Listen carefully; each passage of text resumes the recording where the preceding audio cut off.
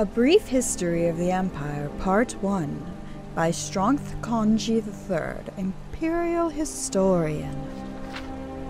Before the rule of Tiber Septim, all Tamriel was chaos. The poet Traces called that period of continuous unrest days and nights of blood and venom. The kings were a petty lot of grasping tyrants who fought Tiber's attempts to bring order to the land, but they were as disorganized as they were dissolute, and the strong hand of Septim brought peace forcibly to Tamriel. The year was 2E 896. The following year, the emperor declared the beginning of a new era. Thus began the Third Era, Year Aught. For 38 years, the Emperor Tiber reigned supreme. It was a lawful, pious, and glorious age, when justice was known to one and all, from serf to sovereign. On Tiber's death, it reigned for an entire fortnight as if the land of Tamriel itself was weeping.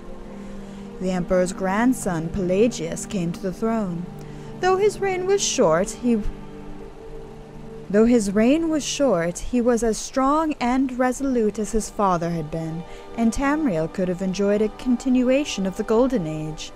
Alas, an unknown enemy of the Septim family hired that accursed organization of cutthroats, the Dark Brotherhood, to kill the Emperor Pelagius I as he knelt at prayer in the Temple of the One in the imperial city. Pelagius I's reign lasted less than 3 years. Pelagius had no living children, so the crown imperial passed to his first cousin, the daughter of Tiber's brother Angnorith. Kintira, former queen of Silvanar, assumed the throne as Kintira I. Her reign was blessed with prosperity and good harvests, and she herself was an avid patroness of arts, music, and dance.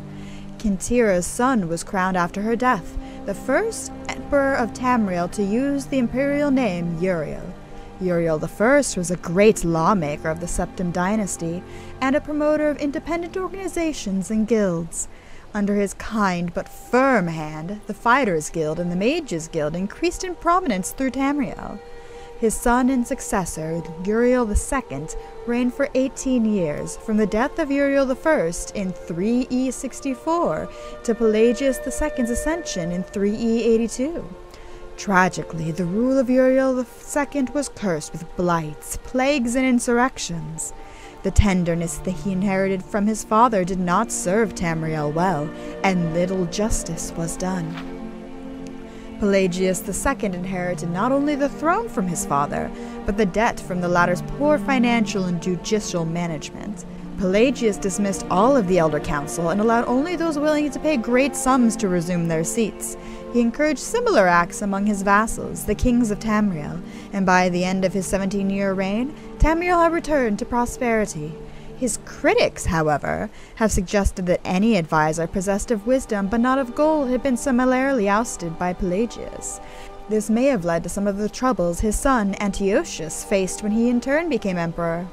Antiochus was certainly one of the more flamboyant members of the usually austere Septim family. He had numerous mistresses and nearly as many wives, and was renowned for the grandeur of his dress and his high good humor. Unfortunately, his reign was rife with civil war, surpassing even that of his grandfather Uriel II.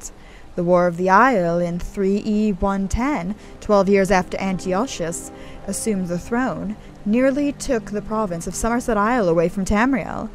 The united alliance of the kings of Somerset and Antiochus only managed to defeat King Orgum of the island kingdom of Pandonia due to a freak storm. Legend credits the Sigic Order of the Isle of Artium with the sorcery behind the tempest. The story of Kintira II, heiress to her father Antiochus' throne, is certainly one of the saddest tales in imperial history. Her first cousin, Uriel, son of Queen Potema of Solitude, accused Kintira of being a bastard, alluding to the infamous decadence of the imperial city during her father's reign.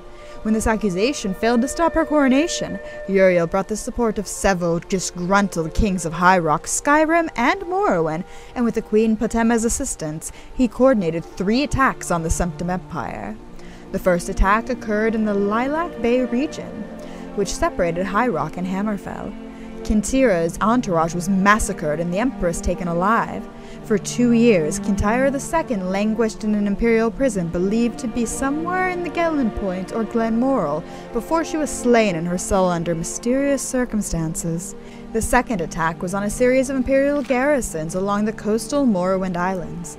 The Emperor's consort, Kontin Erix, fell defending the forts. The third and final attack was a siege of the imperial city itself, occurring after the Elder Council had split up the army to attack the western High Rock and eastern Morrowind. The weakened government had little defense against Uriel's determined aggression, and capitulated after only a fortnight of resistance. Uriel took the throne that same evening and proclaimed himself Uriel III, Emperor of Tamriel. The year was 3E 121. Thus began the War of the Red Diamond, described in Volume 2 of this series.